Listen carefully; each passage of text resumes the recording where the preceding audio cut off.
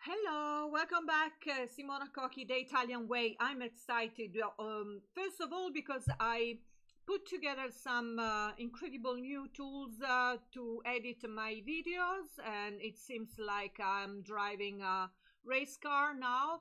And second is because I'm gonna introduce one of the most important country in the world, and I waited till now to have a complete knowledge on China Pavillon, also because it's really something incredible what they brought to Italy. And so also you are gonna discover how much the technology is related to China and nowadays contemporary art.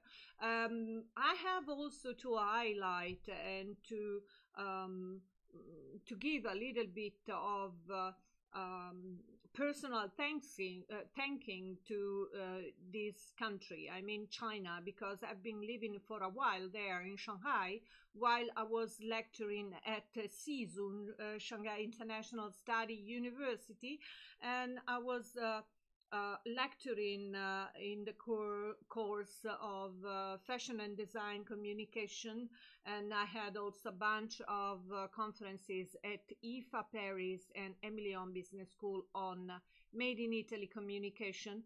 And I had the pleasure to discover personally how much the Chinese are meticulous and really involved in the tradition of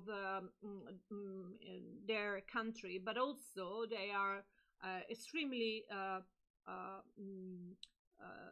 they show an immense gratitude to our country, so that after my experience there, my students come over in Italy and to keep on study and in fashion and design fields, so that I'm really proud to introduce this pavilion, a Chinese pavilion, also because you are gonna discover a few details on how the Chinese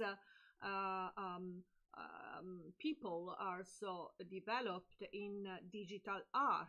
So let's start diving directly into the first slide.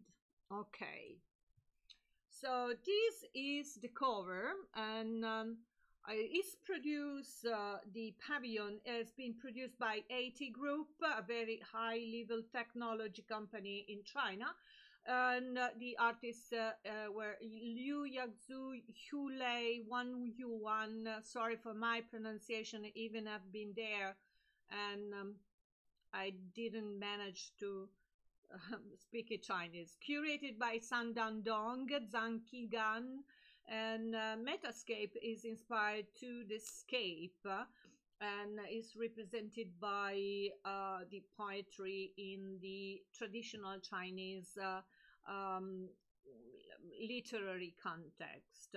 From the contemporary perspective of media, they wanted to transform the reality, so something that in real in China, I mean the geological landscape, and turn it into that could be represented as digital. So it's complete the opposite of metaverse. Scape is an evolving term in the discourse system of traditional Chinese culture. Let's discover together this.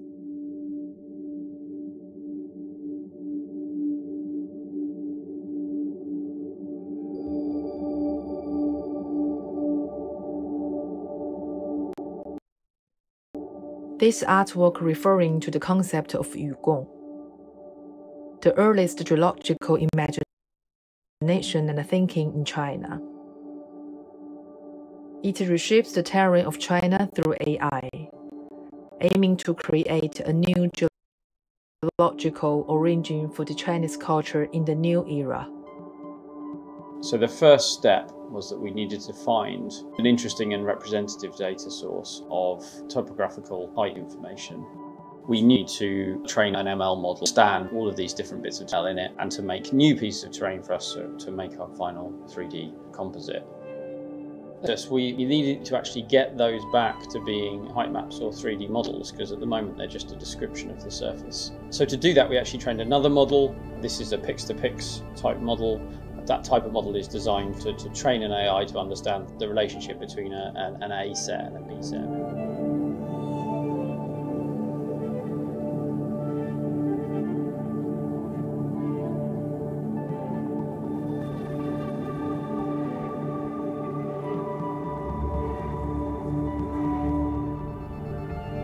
So now we get to the second main part of our process for creating our final sculptures and textures and outputs.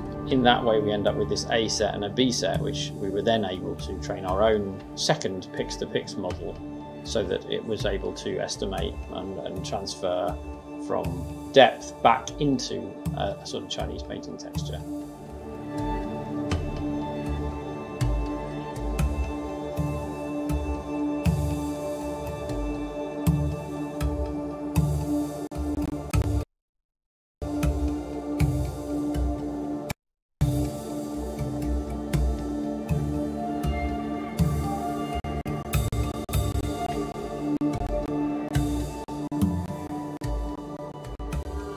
Two parts were created in this artwork: mountain sculpture production and motion graphics creation. 8 projectors were applied to mapping the 21-meter-long sculpture surface in the exhibition. A historical brick wall space transformed into an immersive poetic field. A heritage and culture space void of physical content is filled with floating motion graphics emerging from the AI. It's expected to display the cognition of civilization from different perspectives and the desire of each person for imagination through the translation by using AI.